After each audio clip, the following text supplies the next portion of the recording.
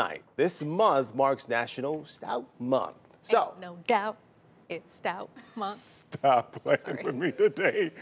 If you're looking to celebrate, there are plenty of breweries here in Northeast Ohio. What was that again? What was the song? Ain't no doubt, it's Stout Month. In this News 5 original, Meg Shaw goes straight to one of the pioneers of the craft beer industry as part of her Buckeye Built series. And Meg, you have some exciting news to share about them. Listen, well, big news. I am not going to be singing this morning. I'll leave that to Katie. Okay. All right, yes. In the heart of Ohio City, of course, you can find Great Lakes Brewing Company. And the big news here is that since they opened 30 years ago, they've actually never sold their beer in cans. But that is all changing this year, starting in April. You're going to find their Dortmunder, IPA, and Mexican lager all in cans at your local store.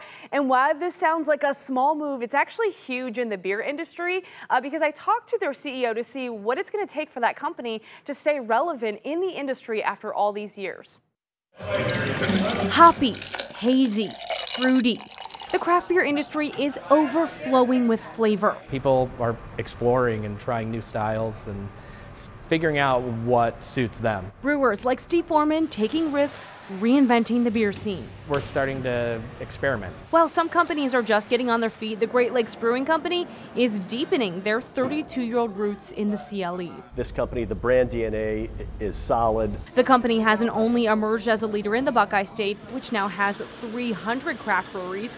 They're ranked 20th in the entire nation, according to the Brewers Association. Look, the beer business is a fun business, but it's also very competitive. So I think we have to have a competitive edge. You've seen their classics like Dortmunder Gold, Edmund Fitzgerald, and of course, I can't leave out Christmas Ale.